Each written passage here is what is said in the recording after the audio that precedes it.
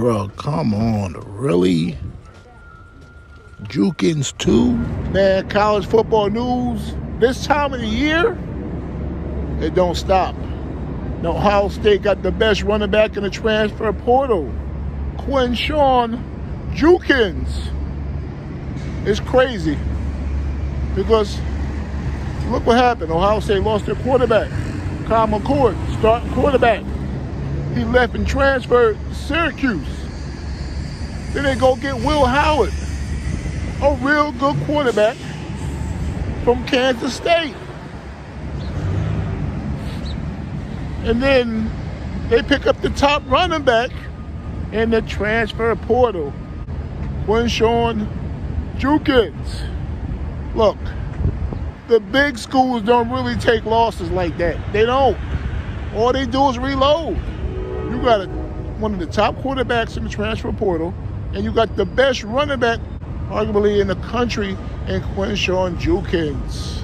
Now, doesn't matter how they was able to get Quinshon Judkins that quickly.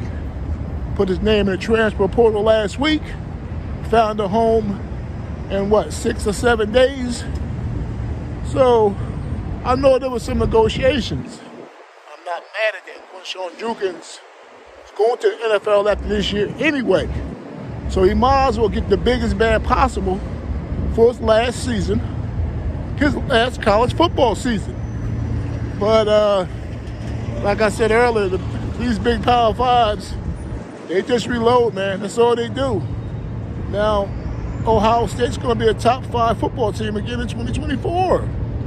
All they do is reload.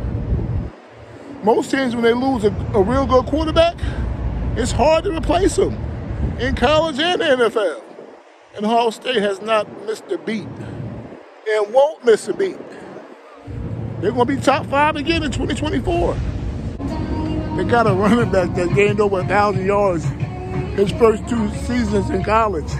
15-plus touchdowns in his first 2 seasons of college.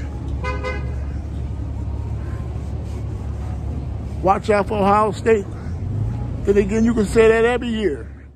Where are you going, Eagles fan? To a funeral. Who died? The Philadelphia Eagles. I'm sorry for your loss. Thanks. Francis Ngannou, Anthony Joshua, March 9th in Saudi Arabia. Somebody getting knocked out. I do not see that fight going the distance. Yeah, somebody getting knocked out.